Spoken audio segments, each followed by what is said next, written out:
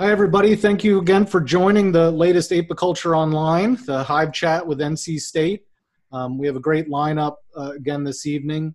Really appreciate everybody joining us there on YouTube. Don't forget to subscribe to our channel. That really helps us out a lot. It'll also give you the opportunity to get an instant notification that we're live streaming when we have any new postings of new videos or anything else. Also, go ahead and leave comments and likes, thumbs up, all that you want. And then if you have any questions as we go through the next hour or so, please go ahead and type them into the comment or chat function there. Clearly won't be able to get to all of the questions, but we have monitors who are going to be going through and picking out some of the questions that are of general interest for everybody so that we can repeat those and continue that discussion. I'm going to really hand over the reins here for the most part for everybody. And I'm going to turn over our first section, or first segment of the Apiculture Online, which is bees in season, which is in essence what the bees are doing right now and what you as a beekeeper should really be doing about them. I'm going to hand it over to our apiculture technician, Jennifer Keller, and she's going to go ahead and talk about some of the things that she's been seeing in our research apiaries at NC State. All right, great, thank you. Is my screen up there now? It is. Go ahead and hit the presentation view. There you go. There it goes. Okay. All right. Well, thank you for letting me talk about my bees today. This is an honor. I'm going to talk about what's going on out in your bee yard right now. And we're going to be repeating some of the things that we've been talking about, but it's still true. And we keep saying that the nectar flow is just about over. And I'm putting a question mark here because just today, as I was shaking frames to get the bees off, a lot of nectar came out. And it was very surprising because I wasn't expecting any flow to be on, but there was a lot of nectar on the ground. So I'm not sure where it came from, but I'm not going to complain about it. But really and truly, for all intents and purposes, the nectar flow is over, which means the next thing on the list is to watch out for robbing. Robbing, that we did also see that today. The nectar that was shook on the ground, it did not take but just a few minutes before there were a number of bees there to clean it up. And they did a really good job cleaning it, but we don't want to get robbing started. So it's something to be on the lookout for. And I just want to say that it's easier to prevent robbing than it is to fix the problem after it gets started. So what you want to watch out for is leaving hives open too long, which will attract other bees. You don't want to leave it open any longer than necessary. Go in there, do what you need to do, and get out. And then also, if you have any burr comb that you scrape off, or if you're feeding, just try to keep it in the hive. Don't throw burr comb on the ground. If you spill, try to clean it up, and don't leave anything sitting around for the bees to come and steal. Because once they get started, it's really hard to stop them.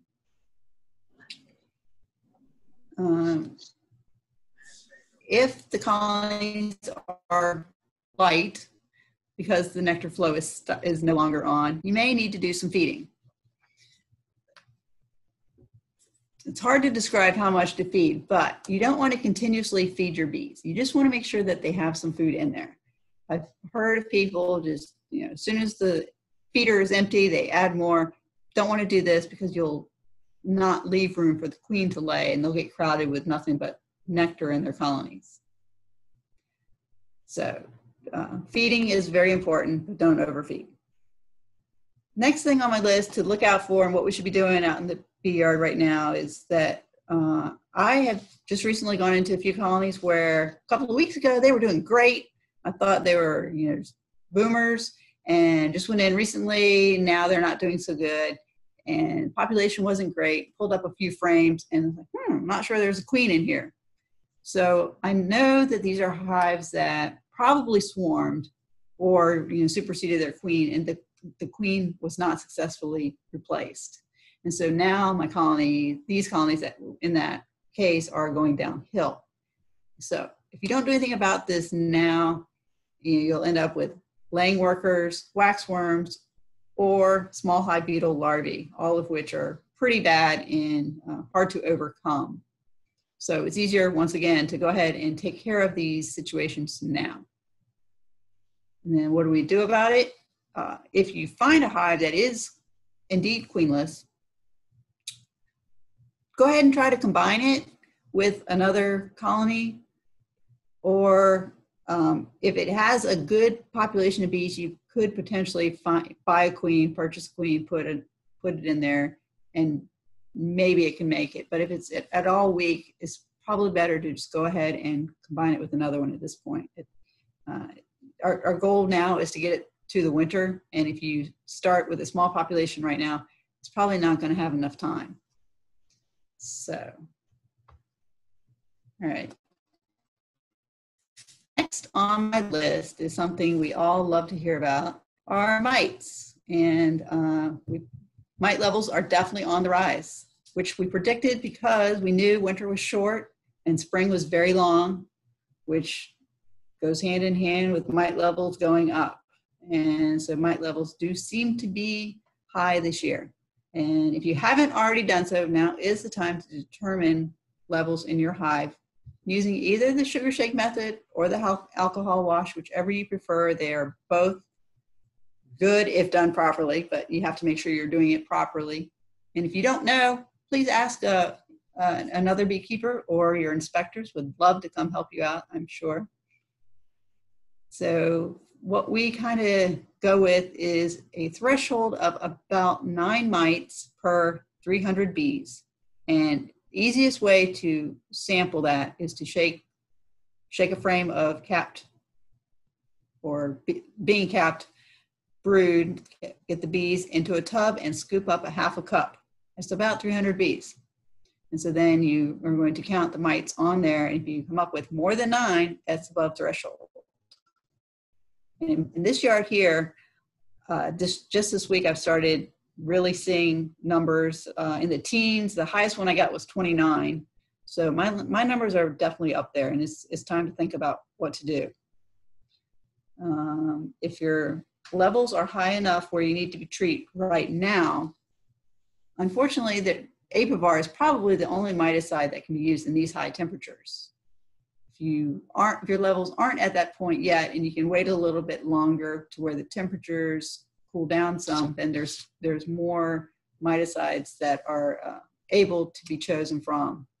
But you don't want to wait too long. If your numbers are up, you don't want to wait till you can use another one. You want to go ahead and knock them down now. You might have to treat again later. If you want to use the oxalic acid in the winter, that'd be a great time to use oxalic when there's no brood. But like right now, oxalic won't work, so you might have to do something to tide yourself over till you get to that point. But whatever you choose, just know what your mite levels are.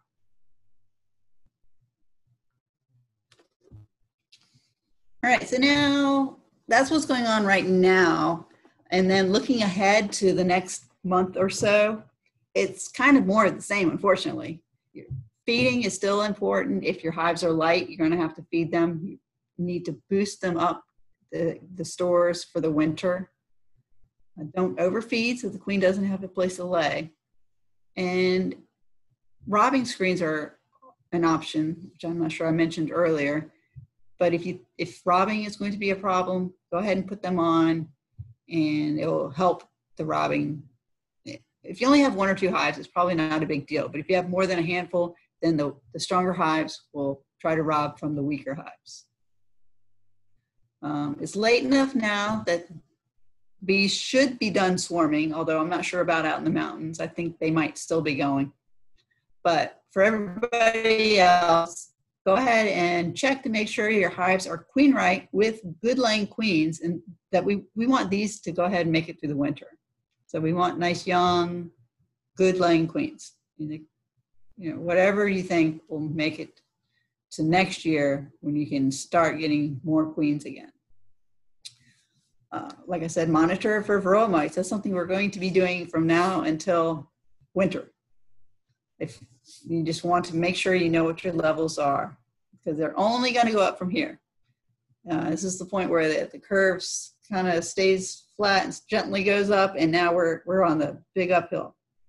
It's important to have healthy bees to make it through the winter. So if you start out with mite-ridden bees in September, then there's no way they're going to make it through till March, where we start getting the nice new bees again. So we want to make sure to start the winter with healthy bees. And then have a plan for when that mite number exceeds the threshold. If you're still good, that's great. Hopefully they'll stay low. But if they do go up, what is your plan? And go ahead and think about that now, and have an idea of what you might want to do to get your numbers back down under control. All right. So Jen, there's actually a question here for you before we transition to the next segment here about APA-GARD for mites, and that low-dose thymol is listed for high temperatures, which is the problem that you alluded to about the limited number of options that beekeepers have in high temperatures. APA-GARD is pretty high level thymol, isn't that correct? APA-GARD, yes, and I'm trying to remember what the temperature levels are. I can never remember all of them. I have to read the labels, so I always tell everybody read the labels before you use it, because I can't remember them all. There is a temperature threshold, if anybody out there wants to answer that, but just make sure you're under that. Perhaps one of the apiary inspectors from the NCDA might have that off the top of their heads. But my understanding was that the high level thymol can also burn brood and cause other problems in high heat. Yeah. I don't think any of them are chiming in on that, so that's fine.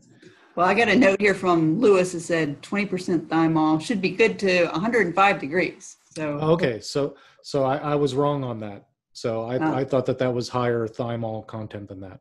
Okay. So yeah, that's another option to APA-VAR is the APA-GARD, I guess, this time of year. Okay. Cool. I'll give you the label and verify that. Okay.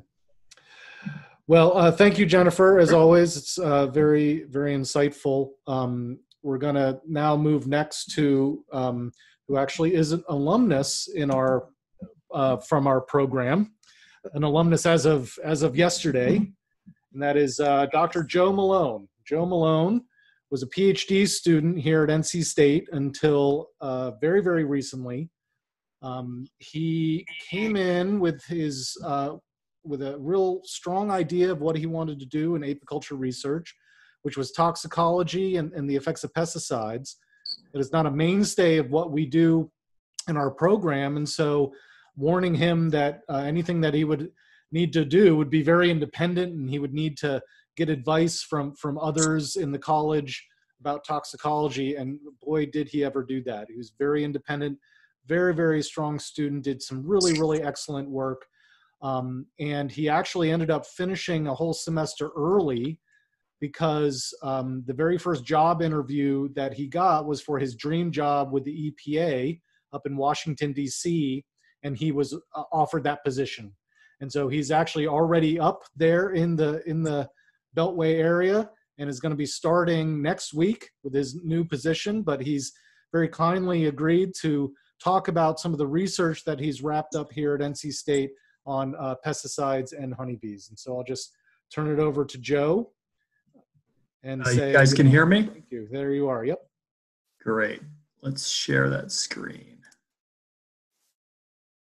Can you guys see my screen? Perfect. So thank you very much for that kind introduction, Dave. My name is Joe Malone, and as Dave mentioned, I'm a recent graduate of the apiculture program under Dave Tarpey's leadership. And you may have guessed it by now, but the topic that I'm going to be discussing today is the conflict of pesticides and honeybees. And before I really get into the meat of this, I just wanted to quickly say that while a lot of this information might not seem super actionable for being a better manager of your bees, I still think as beekeepers and more generally stewards of pollinators, this is an important issue to understand because it is so highly publicized and frankly contentious. So to get into it,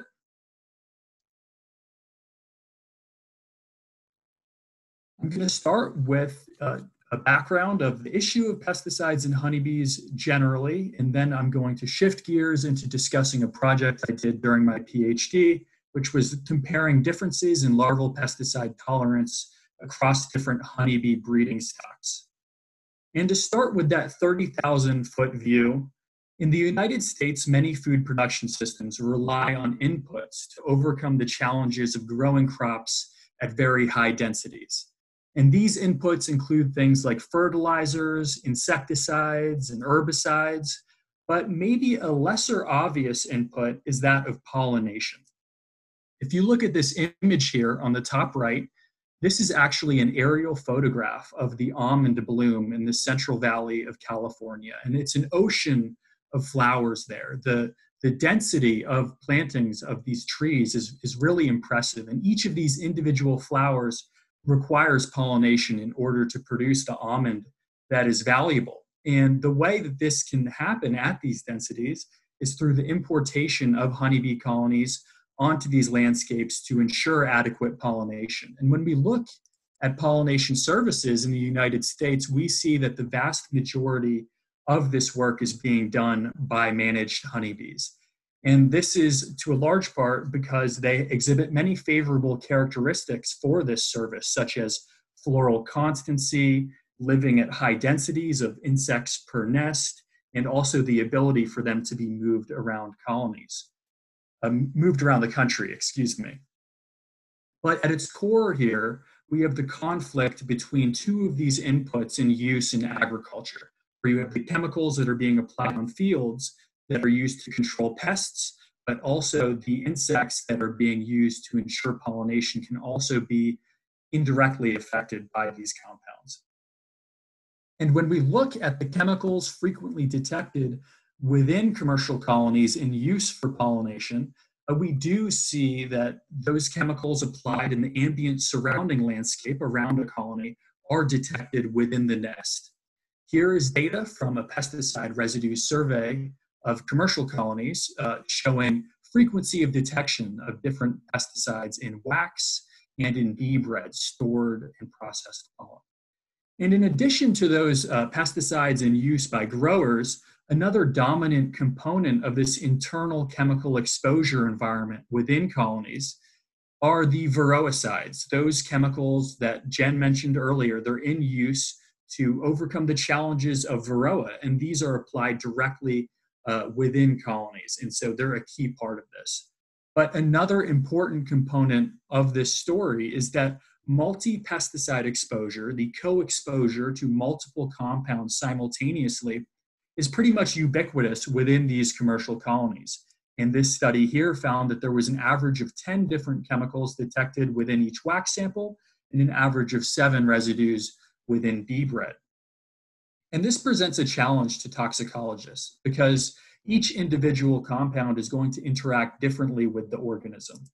And one way to overcome this is to use something called a hazard quotient, which allows for the standardization of each chemical detected within a mix of residues. And the way that this can be done is through accounting for the dose and the toxicity of a specific compound.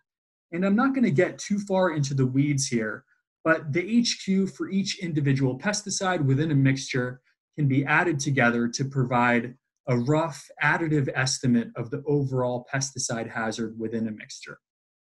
And to distill it even further down, a higher hazard quotient is basically indicating that there's an increased level of pesticide risk within that mixture, whereas a lower HQ has less pesticide risk to honeybees. And when we're thinking about the issue of pesticides, it's important that we understand their prevalence in the environment and their effects generally over here on this nurture side of the continuum. But hammering down deeper into genetics and variation in tolerances is just as important component of this story, because it takes susceptibility to an exposure to create conflict and risk. And this goes for other environmental stressors as well. And when it comes for comparing background genetic differences, in the US, there are lots of comparisons to be made. As many of us know, honeybees are an introduced species to the Americas that have arisen from various importation of these old world progenitor honeybee subspecies. So honeybees in the US are mixtures of these old world genotypes, and to a large extent, mutts, a mix of these. But another dimension of honeybee diversity in the US is variability in human management that these populations are undergoing. On the far left here of this continuum are those populations that are actively selected in systematic breeding programs for traits that we deem valuable, most notably Varroa tolerance. There are also bees that exist within the context of beekeeping operations where there could be passive selection going on in the background, where some bees are maybe more conducive for that management environment. And then on the far side of this continuum over here, there are those bees that are completely feral and removed from human involvement entirely. These are the bees living out in the woods, inside of trees, completely removed. So many different comparisons to be made here when looking at tolerances and stressor susceptibility. And here are the stocks that I looked at in this study. I included 3 systematic breeding lines, 2 of them being USDA programs and 1 from Canada and Saskatchewan. We had 2 breeding stocks that were from commercial lines, Italian and Carniolan. We also happened to have some old world Carniolan queens on hand. And these are queens that have arrived in America as a result of recent importations from Eastern Europe. So very distinct old world queens here for this old world Carniolan group. And lastly, I was able to also sample some North Carolina feral bees from out in the Pisgah National Forest, where there is a remote population of unmanaged bees which are putatively feral. And so with these stocks, we have a good cross-section of those different dimensions that I mentioned in the previous slide. And when it came to the test mixture, as I alluded to earlier, my work has been mostly focused on testing mixtures of different compounds that are frequently detected within commercial colonies. So I developed a mixture of 7 frequently detected pesticides. And what you're seeing here at these 4 dose levels that I tested is that 7-component mixture represented at the same proportion, but with increasing strength, as indicated by that increasing HQ level, higher HQ being more toxic, lower HQ being less toxic. I also tested control and solvent control groups as well here. And so when it came to actually executing this experiment, as I mentioned, I was interested in comparing larval pesticide tolerance across these stocks.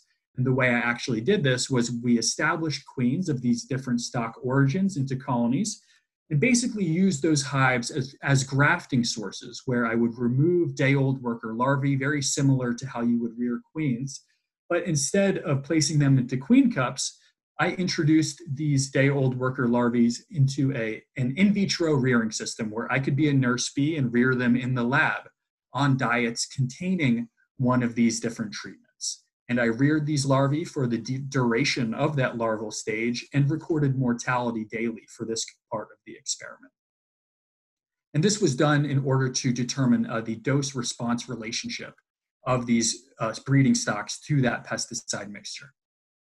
So here we have some data. So based on that dose-response testing that I did in year 1, we did see differences in the pesticide tolerances across stocks. So this figure here on the left is showing the dose-response relationship of these different stocks. Each of these curves is a different color and represents a different breeding stock. On the X here, we have log dose, and on the Y, we have a mortality unit. And you can see that as dose increases, so too does that mortality. And if we look at this dashed line here, which indicates that 50% mortality level, and you may have heard of an LD50. This is a median lethal dose as well, very similar. And this is another way to visualize where these curves intersect with that dash 50% mortality.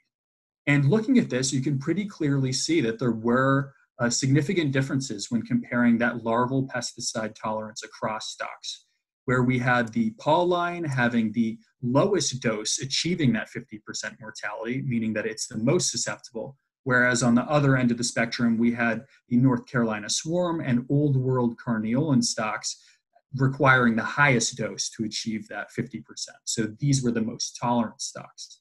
And in between those two groupings, we saw a gradient of increasing tolerance. And when I overlay that continuum that I presented earlier on this chart, it sort of fits roughly there, where you have the Paul line, this highly bred, systematically bred stock being the most susceptible, whereas that North Carolina swarm, that putatively feral and more distinct Old World genotype background genetic stock, the Old World carniolans, being the most tolerant. And this was a very interesting finding that we wanted to follow up on. And we wanted to do this by exploring the mechanism that could be potentially driving this difference. So if you take this concept diagram with a grain of salt here, it is sort of oversimplifying things a little bit, but I'm trying to just explain enzymatic detoxification here, where the organism ingests a pesticide or chemical, and the organism has these detoxification enzymes which sequester these chemicals and alter them chemically, making them more readily solubilized and excreted by the organism. And for this component of the research, where we're looking at that biochemical mechanism, we decided to focus on this class of detoxification enzymes called esterases. And these are something that honeybees have, and humans have them as well. They're very well studied and important for detoxification. So we wanted to focus in on that as a potential mechanism. And so this work was done in collaboration with Dr. Frank Rinkevich, who you will be hearing from very shortly. And we tested all of the same stocks in a similar fashion to year one, with the addition of one more Italian commercial stock from California. And to carry out this comparison, we repeated the in vitro rearing in a very similar fashion, where we grafted day-old worker larvae. Instead of testing different doses, we simplified it down to just a control with solvent and a single treatment dose level of that same pesticide mixture. And we did an esterase activity assay. So in simple terms, we were just comparing the activity of this detoxification protein in these larvae to try to understand the observation that we had in the year prior. And we did this through a substrate inhibition assay. So we compared activity towards different substrates, which are known to activate esterases within various organisms. And here's some of the data. On the left here, we have control larvae. So this is showing differences in that esterase activity towards one of our substrates across stocks in those larvae that did not receive the pesticide treatment. And we could already see differences in that enzyme activity across stocks, with notably Paul line being towards the lower end. And again, this is from control larvae. But we're also interested in understanding that differential response towards our pesticide treatment, which is an important part of the story for sure. And what we saw here is when comparing relative activity of those larvae that were treated with that pesticide mixture relative to controls from those same hives, we saw that Paul line had a significantly reduced relative esterase activity of that detoxification enzyme. So a lower level here means less detoxification activity from that specific enzyme that we were investigating here. And we saw very similar results with one of the other substrates. They correlated very closely with this relationship across stocks. And to sort of put it all together here with this figure on the right, where we have that HQ50, that median lethal dose, which depicts pesticide tolerance, higher being more tolerant, lower being more susceptible. And we compare that to the enzyme activity of these detoxification esterases to these two substrates, which correlated strongly. We see a loose relationship here between pesticide tolerance and esterase activity, with the VSH stock having the lowest esterase activity and also the lowest pesticide tolerance, with the Italians sort of having very different esterase responses between those California Italians and Georgia Italians, possibly highlighting the heterogeneity of these stocks in their response to this stressor. And then on the other end of the spectrum, we have those stocks that were the Old World carniolan and North Carolina feral swarm, that putatively feral stock, which had very high esterase activity in year 2 and high pesticide tolerance in year 1 here. And to just quickly sum up the broader impacts of what all this means, breeding can have unintended consequences. Bottlenecks from human movement and selective pressures where we're selecting for specific traits can certainly have unintended consequences on other important traits and robustness of the honeybees, as indicated by the increased susceptibility from BSH larvae. Not all honeybees are the same. So it's very important that we pay attention to stock origin when testing sublethal and lethal endpoints of different pesticides in a regulatory capacity. And lastly, more work should be done to follow up on the detoxification mechanisms that we sort of just scratched the surface of here. There are certainly other detoxification enzymes that are important in honeybees, and they deserve study as well to get to the bottom of the differences that we found in pesticide tolerance of these larvae across different breeding stocks. So I know I threw a whole lot of information at you in a very short time. I hope that you got some little bits and pieces out of it. But if there are any questions specifically pertaining to this portion of the talk with this project, I can answer them now. If not, we can discuss them during the open Q&A a little bit later too. So Joe, I didn't see any specific ones, although there is kind of a little bit of a lag between the Zoom session and the YouTube. So we'll let maybe some of those come in. But what are your thoughts about the fact that it's totally counterintuitive that those that are most wild living and not supposedly exposed to pesticides actually have a higher ability to detoxify, right? Rather than a lesser one. What do you think accounts for that? Yeah, so again, going back to the unintended consequences of selection. I mean, when we manage bees, we can have indirect effects on just for, say, selecting for the queens that we like that maybe have offspring that are less aggressive, and there can be unintended consequences of even more passive selection. But certainly when there's a systematic breeding program where you're selecting for a highly specific trait, that can definitely have other consequences as well that you're not measuring. So are you saying that the feral bees, for example, are kind of normal, and then we've been selecting for bees just inadvertently that are worse at detoxifying?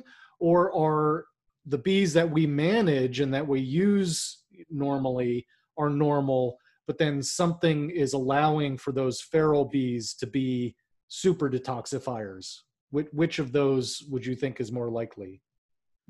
Yeah, so I would say that in my opinion, I would think that we are losing a level of robustness when we are selecting for specific traits in the bees that we decide to use as apiculturists and as beekeepers.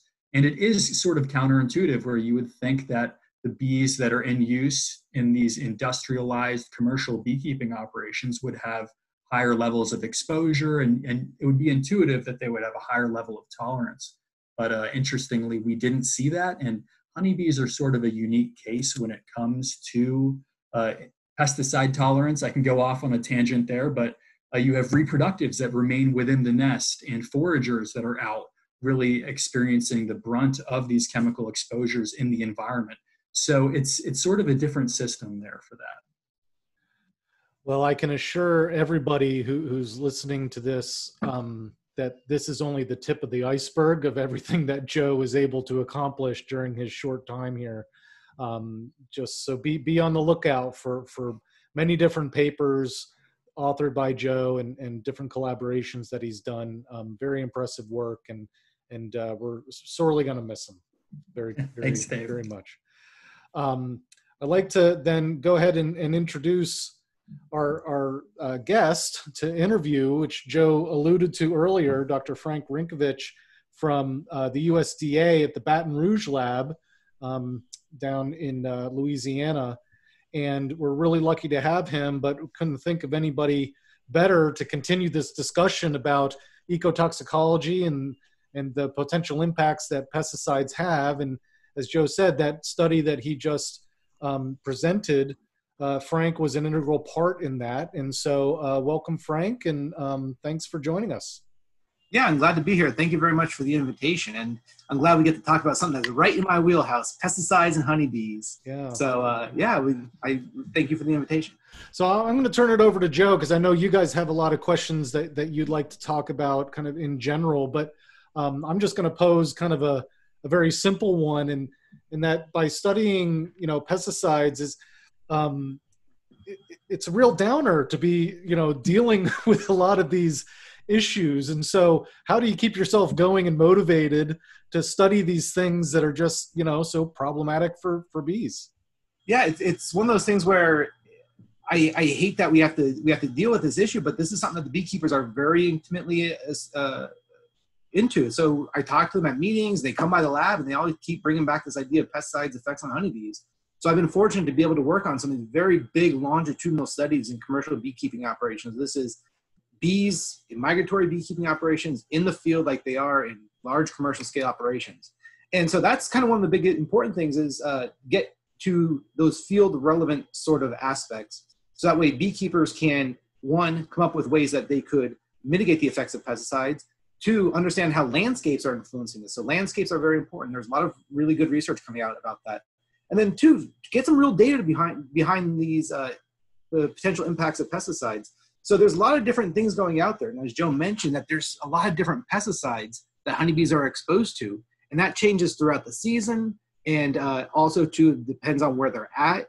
And even year to year is very, very important. So it could be a big exposure one year, but those bees in that same apiary, they might not get a lot of exposure the following year. So it's this really complex dynamic that's going on with pesticide exposure. I think that we really oversimplify pesticide exposures, and it's very discrete. But as Joe said, genetics are important. Some of the research that has come out of Marla Spivak's lab with Matt Smart has showed landscapes are really important. Clint Otto has showed this with his work, publications in PNAS. So it's really important that we understand how all these complex factors interact in order to produce these detrimental impacts on colonies. So yeah, it's one of those important things that we need to understand, so that way all the pieces of the puzzle are working together. Yeah, very complex puzzle at that too. Joe, go ahead. Yeah, so thanks again for joining us, Frank. I'm just going to jump right to it. So yeah, you mentioned that honeybee toxicology is sort of your wheelhouse now. I would certainly agree with that. But I know from your background that you weren't always focused on honeybees. And that's sort of a unique perspective to have as an insect toxicologist, because as we sort of mentioned earlier, honeybees are sort of a unique case study in toxicology. So I wanted to ask you, from the perspective of chemical detoxification, what are some of the characteristics that maybe make honeybees unique relative to other insects? Yeah, so honeybees are uniquely, their genetics make them really interesting to study because they seem to be limited in their detoxification enzyme repertoire. So if you compare the number of detoxification enzymes, this is cytochrome P450s, esterases that you mentioned, and glutathione transferases. Those are the three major ones. If we compare them across honeybees tend to have fewer, about 46 P450s, 24 esterases, where some other insects like houseflies have 150 P450s and things like that. So they tend to have less. However, honeybees are really interesting. So you would think that, oh, they have less of these detoxification enzymes, they're uniquely sensitive to pesticides. Well, that's not necessarily the case. There was a publication that came out of Jeff Scott's lab, my PhD advisor, that showed that honeybees aren't actually very specifically sensitive to any particular pesticide. They just need to be sensitive to pesticides like every other insect. And I think a lot of that, the disconnect happens because you would think that fewer detoxification enzymes, higher sensitivity. However, it turns out that honeybees don't really need a whole bunch. Their enzymes are really good at detoxifying a wide variety of different compounds, whether it's a plant compound or an insecticide. They have very broad substrate specificity, so you could stick anything into that enzyme and it chews it up. So they don't need a whole lot. They have very few, but they seem to be adequate. And we're just starting to understand how that actually works. There's been some good work that has been coming out of Germany that looked at very specific cytochrome P450s and is trying to get at the enzyme substrate interface to find out exactly how well they metabolize certain insecticides. So honeybees don't seem to be lacking in terms of activity or sensitivity. Just genetically, they might have fewer. And we've compared the activity of different detoxification enzymes, whether it's esterases or P450s, and they seem to be on par with pretty much every other insect that we looked at. A couple different beetles, some flies, mosquitoes, etc. It seems to be right in the middle. So, for sure. And in that same vein, I think the evolution of detoxification in pollinators is just a fascinating subject where you have this evolutionary battlefield between plants, which are producing these compounds to suppress herbivorous insects, and you have pollinators, which incidentally come into contact with a lot of these same plant pesticides to a certain extent, and they had to evolve to sort of deal with that. So it's interesting. Well, another interesting thing about honeybees too is that they don't necessarily consume their food directly. They kind of process it. So they make honey, all right? And they take pollen and turn it into bee bread or stored pollen. There's a lot of microbial activity that happens. So could be some processes going on in those different systems of the honey curing and the processing of pollen that might change those different chemical properties. I would definitely love to see more data to come out to validate the hypothesis, but only got so many hours in the day. For sure. Another question that I frequently get when interfacing with beekeepers pertains to the risks from applications for controlling mosquitoes, specifically in suburban environments. And I know that this is something that you have at least one publication exploring. So I would love to understand what are the real risks from mosquito abatement in suburban environments. Yeah, so the materials that are used in mosquito control operations, if we take bees in a lab and put a drop of it right on that honeybee, if you put it at a high enough concentration, it will kill them. There's no doubt about that. However, how it's used in the field is very, very different. It's delivered through these what are called ultra low volume applicators. So these are the things on the back of the truck that blow out that little fog. And those little droplets have a little bit different interaction with honeybees. And so what we did to look at this was we took bees and mosquitoes side by side in the field in these cages. And we put them at different distances away from where a truck comes by to spray. So this is in a wide open field, no trees or buildings or anything like that. And then we saw, we recorded how many bees and mosquitoes died at each concentration for 4 different compounds at 6 different distances. And so what we found was that the things that really matter are the type of material being used for mosquito control. That's critically important. The rate at which it's being used. So low rate versus high rate kind of thing. But then also to distance. The further away seems to be better.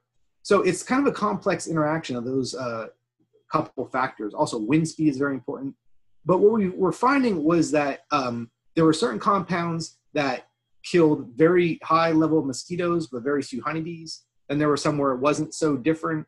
Then there were some that just killed everything. And the one thing that we found was there's this material called dibrom, and it's what's being applied from these airplanes. When we did that test, it killed every single honeybee in our test. So we really couldn't see if there was any difference between honeybees and mosquitoes, so it killed all the bees and all the mosquitoes. And that's what's typically associated with a lot of these large bee kills. There was that one article that came out about, was that 2 years ago, there was a massive bee kill in the Carolinas. And it came down to, it was this material that was being dropped out of an airplane. So again, it's all about the amount, the type, and the distance. So putting those variables kind of gives you a real world application. So we followed up that semi-field study with actual honeybee keepers in suburbia. So in Baton Rouge, we have a very large beekeeping community, and they were very nice enough to let us monitor their colonies for impacts of pesticides. So we worked very intimately with the East Baton Rouge mosquito abatement group, and we got really good information on when areas were treated. And then we looked at mortality and enzymes and everything like that, you name it. And we didn't really see too much of an impact on bees in colonies for these, with these miticides, these mosquiticides. But again, what really mattered was if there was right near the road, we saw some small impacts, but 100 meters away, very little. That was also published, another student published that in data as well. So it's out there. Very useful applied research for sure. Dave, did you have something? No, go ahead and one more question. I'll go ahead and scan through some of the ones that are coming in from the YouTube channel. A lot of interest in this. Sweet. Another question, Frank, it pertains to Varroa control. Something when I'm giving talks to beekeepers, I really want to stress that, Varroa will kill your bees, and some sort of control measure, let it be a chemical treatment or some other integrated pest management strategy using non-chemical control measures, let's say. But how harmful are the miticides, which are labeled for use by beekeepers, to the honeybees themselves? Yeah, so I think we just brought that up a little bit earlier, is looking at some of the different miticides that can affect brood, especially at high temperatures. And we're under a very high temperature watch here. And so things like oxalic acid or formic acid will wreak havoc on a colony if it's used at too high temperature. So that's one aspect. There are some sublethal effects of some pests of these miticides, but they typically happen at very high concentrations. And so there are some detrimental impacts, so that it can affect some of the queen laying and queen longevity, but it's not really a very survive and die kind of thing. It's like they produce a little bit less. But at the same time, is without that sort of chemical intervention, you will see colonies dying because of Varroa. So it's one of those things where you want your colony to perform a little bit less or not at all. So that actually, Frank, gets to a question that somebody asked in here about, I think pesticides in general, not miticides like you were just talking about, having effects on queen viability and acceptance, and maybe even on their pheromone production. So, so you think that not just the miticides, but others might have an effect as well in that way? Yeah, so Liz Walsh from Texas A&M just published a paper on that earlier this year. I think you've both seen that paper. And so they found out that some miticides change the queen retinue pheromones. And so she doesn't bring a large retinue, and then it can also have some effects on long-term sperm viability. However, those experiments were performed at extremely high concentrations. They are field relevant. If you look at the Mullen 2010 paper, they use the high end of the concentration. So under kind of a worst case scenario, you'll see those kinds of impacts for sure. There are some really interesting things going on with insecticides that we have to get away from this idea of survive and die. That's classic toxicology. However, I think we need to start looking at these non-lethal endpoints. So things like queen longevity or queen supersedure rate, egg laying rate. There's a whole bunch of things that go into it that are really important, that we have to look at these non-lethal endpoints. So that way we can't say, oh, this stuff is fine, but yet colonies are less productive, et cetera, et cetera. Also, too, we need to explore about some of the old chemistry as well. So neonicotinoids like chlorothianidin, they get the lion's share of the attention and interest. However, we have a lot of data from our lab, and Kirsten Trainer's published results showing that some of these old materials like chlorpyrifos, which has been around since the 1960s, chlorothalonil, which is this very broad spectrum fungicide, bifenthrin, a very low cost pyrethroid insecticide.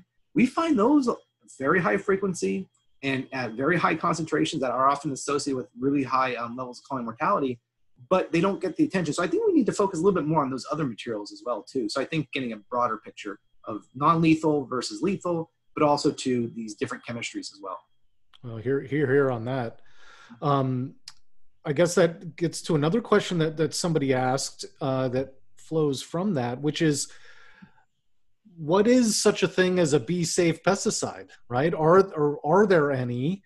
Not to name names necessarily, but how do you go about qualifying something as bee-safe versus not? Because that is used very frequently in the ad campaigns, but how does the beekeeper be able to distinguish that with a little bit of knowledge and know-how?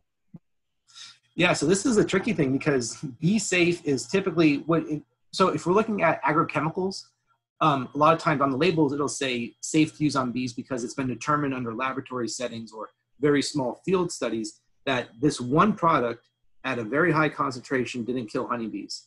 However, pesticides aren't always applied that way. If we went out and sampled some pollen from a colony up in the Dakotas, let's say, we'll find 10 to 12 different pesticides in there. They're being applied as tank mixes in conjunction with others. And what happens is when they encounter multiple different pesticides, they can have what's called synergistic toxicity, which means that 1 + 1 = 3. So it might increase the sensitivity of certain pesticides. So Reed Johnson has shown this with different chemicals that are being used out in California almond orchards that leads to this increase in insecticide that produces synergistic toxicity. So that's really a tricky thing, is be safe. I would say that very few things are be safe that don't kill honeybees, because they typically are not only encountering just that one compound by itself. So also, because what happens is a lot of these materials get stored in the wax, and it's a source of constant exposure. So there's a lot of complex variables. So the be safe label is kind of under those small limited controlled conditions, it's safe, but in the real world, maybe not so much. So to follow on that, there was some other questions in there about a lot of common herbicides, especially Roundup, right? That's been in the news a lot. What is your take? And Joe, I'll throw this back at you as well as an EPA rep now. What is the link of Roundup and bee health, both directly and indirectly? I wish we had more information on Roundup. When we do these pesticide residue tests, it's very tricky to detect glyphosate. Talking with the people at the Gastonia lab, they have to run through this specialized machine that can only detect this one compound, and it's very expensive. So when we look at the records of these big longitudinal wide panel pesticide residue tests, we don't test for glyphosate just because it's such a tricky molecule to detect. So we really don't know how glyphosate affects honeybees, at least in the field, in these longitudinal studies. There are some other herbicides that we are finding are associated with higher colony mortality. So weird things that are very old materials like acetochlor, metallochlor. These are compounds that we find that are associated with colony mortality. So I think we also, like I said, we have to look at these other materials that are kind of less flashy than glyphosate alone. And to sort of build on that, we have, as Frank mentioned earlier, this sort of legacy in toxicology that's really focused on acute effects on mortality and survival. And that approach really just doesn't work for things like fungicides and herbicides, which simply don't have that acute toxicity towards the organism. But that doesn't mean that it can't have effects. I mean, if you think about within a beehive, you have all sorts of microbial processes happening, which fungicides and herbicides could interact with. I know there's been at least one publication looking at potential impacts on the gut microbiome. And these are simply factors that aren't accounted for on that LD50, variable, which is so heavily scrutinized. And it is for insecticides, but like I said, fungicides and herbicides, it's a little bit more complicated than just looking at that. No, those are all really great points. Sorry, Frank. But another thing too that I always say to beekeepers is that there's also indirect effects where prolific use of Roundup and other herbicides also take away weedy plants that are really good nutritional pollen and nectar sources for honeybees as well. So, and then nutritionally stressed bees can then, succumb to other problems. So it really is kind of that whole system thinking. There's another question here that I'm definitely going to shoot over to Joe, because he is studying this very question, which is, do some pesticides have an impact on the fertility of drone populations? I think you're muted. Yeah, sorry about that. So yeah, there have been studies that others have published on, and I'm doing some side projects looking at the impacts on drone fertility as well, and to sort of broaden this question to look at queens, because queens are an important part of the equation, but the sperm that a queen stores is only as good as the drones that she mates with. So accounting for those sublethal effects on drones is very important, and I would say that a lot more work needs to be done on that. Our lab we do a lot of queen work, so we focus on that, but we are broadening our horizons to account for that drone component of queen quality as well. So yes, there has been some evidence to show that sperm quality within drones, things like sperm count and sperm viability, can be affected by exposure to pesticides. What about atrazine in particular? That was something that had come up and is also being discussed in beekeeping circles as far as the effects on queens directly. Yeah, atrazine is a highly water-soluble herbicide, so it is detected in landscapes surrounding corn very often. I would say there really isn't very much data on atrazine, and that's something that I certainly would like to, a question I would like to answer, but I cannot provide any specific information on that material specifically. Yeah, I can't think of any studies on atrazine in honeybees at all either. So it'd be a great area to research, though, because we do find atrazine in pollen. That seems a bit amazing, right? Because I mean, how many, metric tons of atrazine are applied in not just agricultural systems, but suburban and urban systems as well, right? So, I mean, it just seems so daunting, right, to go through all of these different things and all the different compounds that are out there, and then all the different variables that affect those. This is why I don't do what you guys do. It takes a much better researcher and scientist than me. So kudos and thank you for doing that, because we definitely need that and more of it. Joe, any other last questions for Frank? Let me just pull up my question sheet really quickly here. Oh, yeah, this is one that I'm sure many beekeepers will be interested to learn more about. So I know that you have been doing a pretty intensive study investigating the resistance of Varroa to Amitraz. Apivar is the common label name for that for beekeepers, and measuring its efficacy in commercial beekeeping operations. So Frank, I'd like to ask you if you are seeing signs of resistance toward miticide. Is it still an effective option for beekeepers? Yeah, so we looked at that question quite extensively last year. So we did this very large survey of almost 20 different beekeeping operations all across Louisiana and New York, the Dakotas, and every place in between. And we found there were pockets of Amitraz resistance that led to control failures by Apivar. So it does happen, but it's kind of rare. So out of those 20 different operations we looked at, we only found 2 where the efficacy was a little suspect. So yes, it can happen, but we don't have this widespread resistance like we do with fluvalinate or coumaphos resistance. So those are the active ingredients in Apistan and Checkmate, respectively.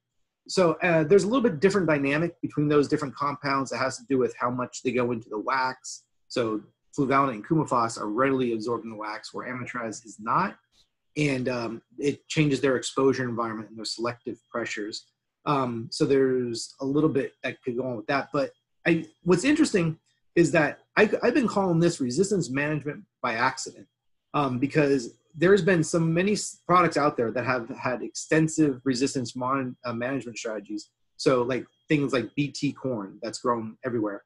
There's been billions of dollars of research put into it, and product development and stewardship. And you have to get licenses, and yet still resistance evolved to that.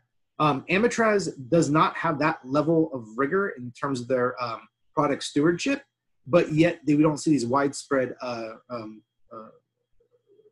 Amitraz resistance. So this is kind of interesting. We need to get at the factors that are causing it. So it's probably going to be how it's being used in the operations, how intensely it's being used, and how frequently. I'm sure that's going to be really driving Amitraz resistance, because we do see difference between operations. But generally, based on your findings, no major alarm bells for its efficacy failing. No, I think there probably are some pockets of resistance, but not widespread throughout the whole industry where, okay, we got to come up with something else. No, we found it, but it's kind of rare. Well, very exciting and excellent. And thank you again, both Dr. Malone and Rinkevich. Appreciate this discussion. Could have gone on for hours and hours on this, but we're going to try and wrap it up. I just want to remind everybody that we're doing these Apiculture Online webinars every other week. So the next Hive Chat with NC State is going to be on July 15th, again, 7 p.m. Eastern Standard. The timely topic next time is going to be presented by our very own Aaron McDermott and Brad Metz. They are the tandem that really spearheads our NC State Queen and Disease Clinic. So they're going to give an overview of this extension offering that we have of sending in samples of queens and bees and getting them tested, and the data being sent back to you as the beekeeper as a fee-based service. So they're going to go over all of that. And then to follow up, we're going to have an interview of one of the larger queen producers on the East Coast, Patrick Wilbanks of Wilbanks Apiaries in Georgia. And he's going to talk about commercial queen rearing and everything that goes into it. So I'm sure it'll be a really excellent discussion. Make sure you join us in 2 weeks. Thanks again, everybody, for attending, and we will hopefully see you then.